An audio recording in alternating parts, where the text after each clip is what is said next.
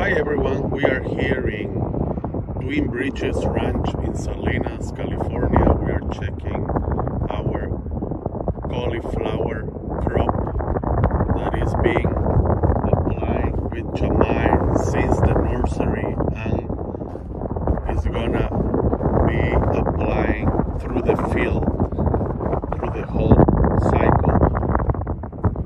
As we can see now, we can check the healthy of the plants.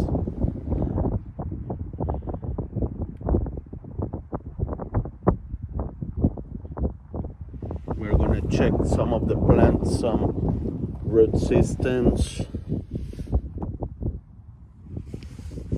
The transplant shock, it was minimal already. So it's one of the benefits that we get when we start applying is the nursery. So we can see here the new roots already growing really healthy. The plant with a great development and super healthy roots.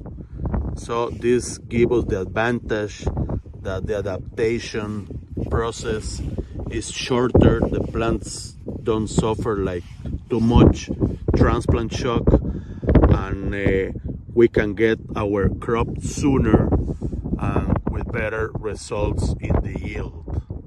Besides that, we regenerate the soil and we have a sustainable crop.